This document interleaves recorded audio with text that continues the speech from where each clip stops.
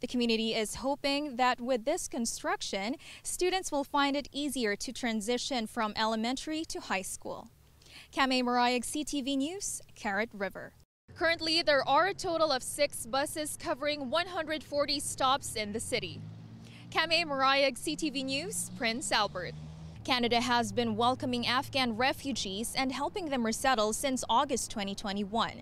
The target is to resettle 40,000 Afghan nationals by 2024.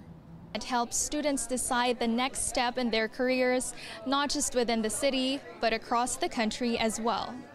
Camae Marayag, CTV News, Prince Albert.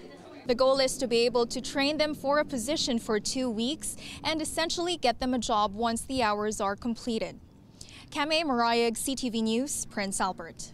A total of 27 witnesses are expected to testify. Camae Marayag, CTV News, Prince Albert. She repeated he wasn't a bad man. The inquest will continue Thursday at the Coronet Hotel.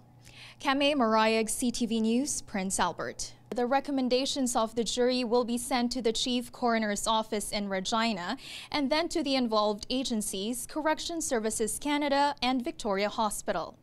Camae Marayag, CTV News, Prince Albert. This is the second year the Métis Nation Saskatchewan held an Indigenous Veterans Day service.